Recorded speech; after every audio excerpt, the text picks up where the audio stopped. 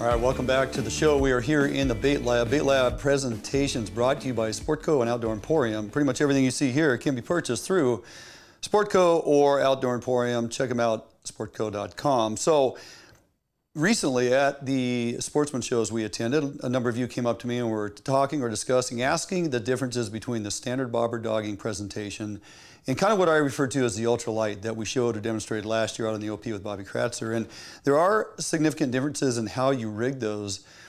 The idea is kind of the same in that you're dragging lead and keeping your presentation down. The bobber's assisting with the current flow in keeping your presentation in the travel lanes of where the fish like to hang out. But there's a number of different things or options that we have and what we're actually presenting in the water, and I'll get into how we rig those two different presentations specifically a little later here. But first of all, let's take a look at the top of the table.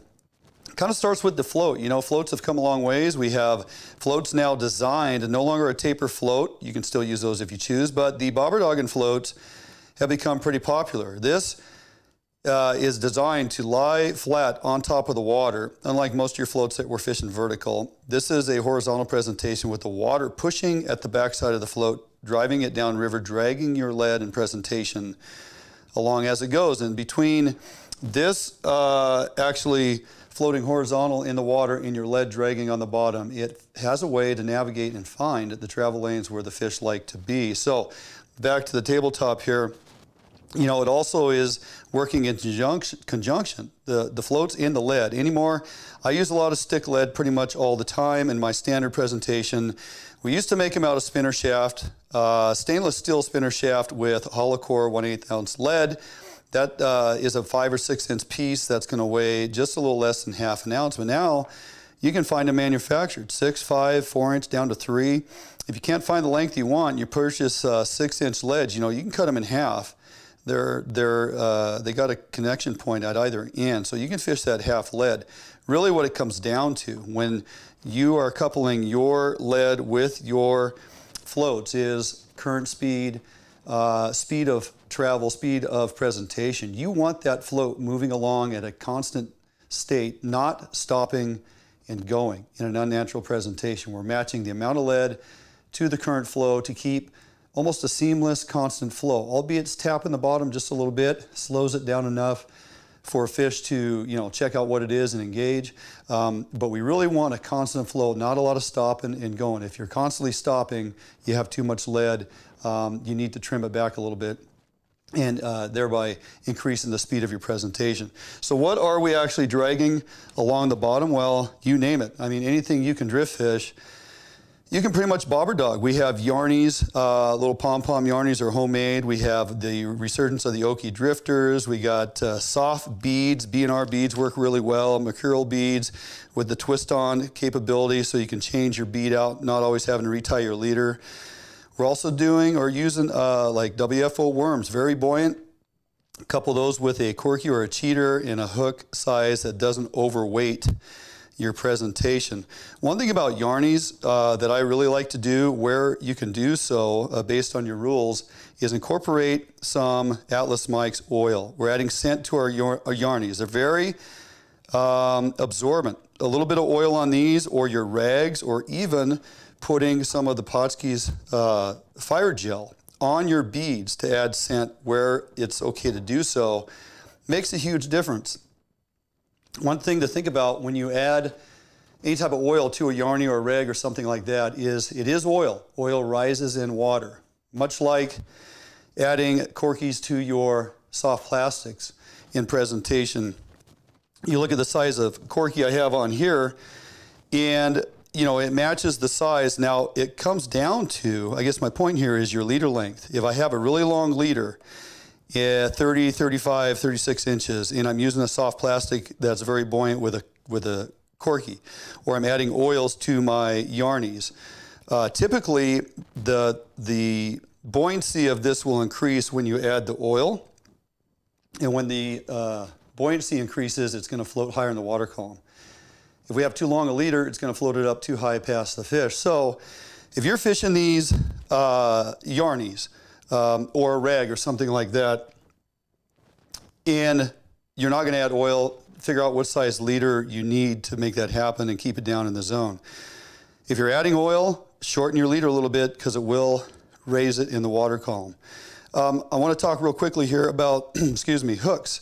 The brand new, and it's fantastic, the Gamakatsu bead hook. Now looking here at the table, we have a size 1/1 and a number 2. You're going to notice the curve on this hook. There is no straight part of that shank. It comes off of the eye and it actually goes into the bend right away. It's a wide gap hook.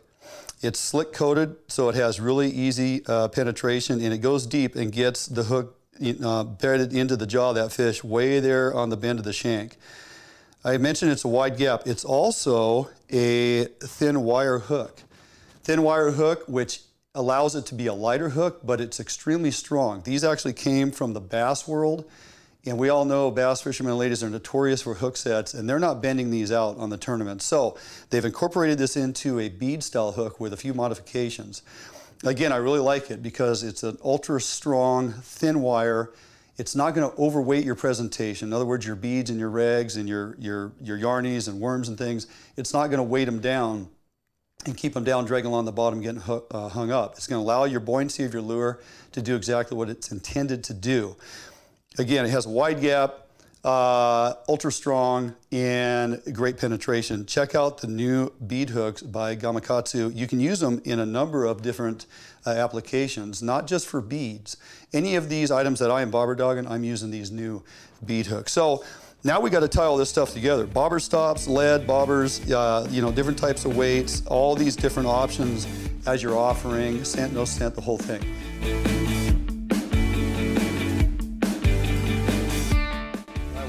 We are still here in the bait lab. I'm going to walk through now real quickly a couple different rigging options. The first rod here is a standard style of bobber-dogging we've been doing for years. Now this is a 1043. It's an 8 to 17, 10.5 foot rod by Edge. It's a Black Widow series. Love this rod. It's ideal for all around steelhead fishing and works great for bobber-dogging, helping mend your line and keep in control of your presentation. You're going to look here, if I can get that down here. We have, again, that standard bobber-dogging float. Now, keep in mind, this needs to travel up the line. I have that bobber stop set about 8 feet up the line because we want this float to travel and get plenty of line down in the water to where our lead is, again, dragging on the bottom. So this is a slip float. It's got an indicator on there so I can tell when it's maxed out against my stop. That's going to travel on up. Now we're going to take a look at the business end here. And again, stick lead. This is just your standard barrel swivel with a snap. This isn't a three-way swivel. I do put a bobber stop right on top of that knot that the bead comes to rest against below that float.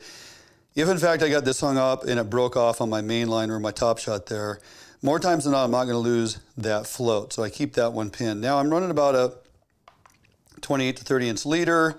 Here is the rag pinned with a stopper and of course my bead hook, wide gap bead hook. Now, this is a single rig. Where it's okay to do so, you can also run a dual rig. And oftentimes guys ask how you tie that on. There's different loop knots and whatnot that you can utilize. I simply tie a cinch knot on here to make it work, and it's really easy to do.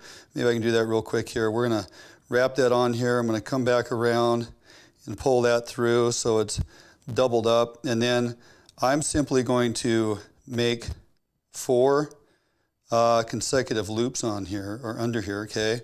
So we go over, under.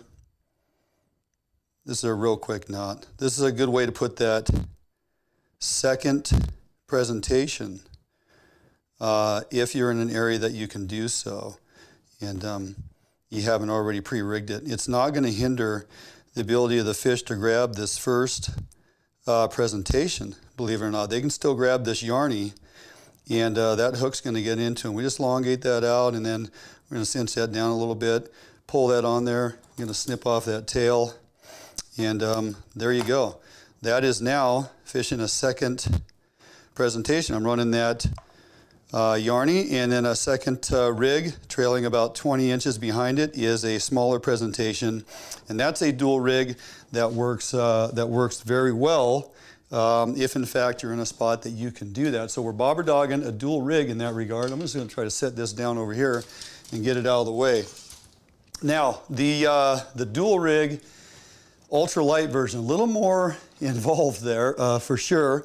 And I'm using a longer rod. I'm using this Silver Widow by Edge Rods. It's an 1143. It's an 11-foot, 4-inch rod. Now, the way you rig this, you can have the float slipping up the line. I do have a bobber stop on here, okay?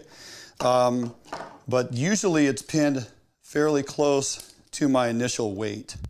But you can adjust that to get more depth on your presentation, by all means. You just have a whole lot more going on here below the float for castability. Thereby, that's why I use a longer rod. Let's take a look at this one.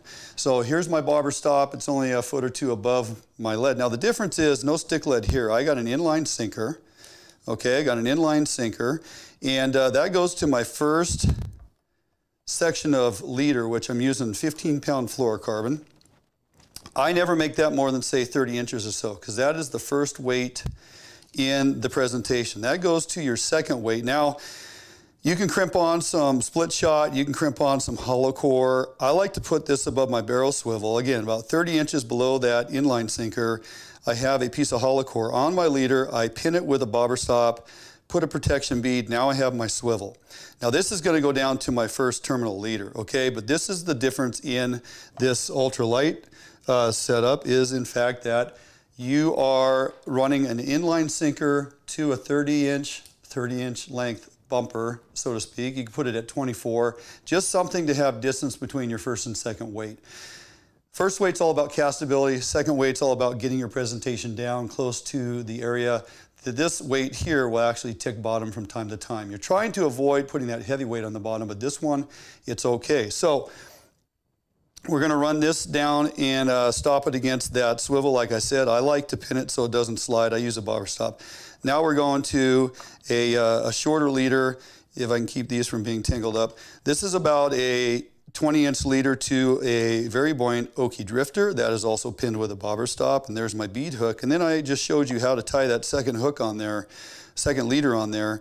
That goes again to about a 18 to 20-inch leader or so to my mercurial bead. Remember, these ones are, in fact, the ones you can simply twist off of your line if you choose to change out your color or size of bead and presentation you're running. If you think you're going to change that bead out all that often, I like to put it on the upper, the first one, the highest one in your presentation, because I can run a larger profile up higher, and I like to taper it and run the smaller presentations down below if I'm in fact running a double rig. So really the differences here are same basic float setup, distance of travel of your slider or your float up your top shot, and then you're either utilizing a standard stick lead in basic presentation we've been using for years, or you double down on your weight with the inline sinker, 30-inch bumper to your small piece of lead, crimped on or somehow held against your barrel swivel. From your barrel swivel,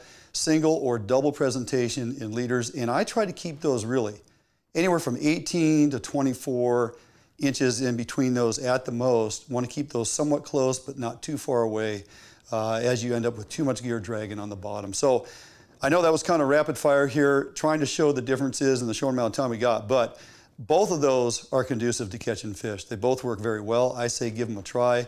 If you need more tips on how to rig those, just hit us up here at Fish Hunt Northwest and we will clear those out for you. All right, jumping out for a quick break. We'll be back in studio right after this.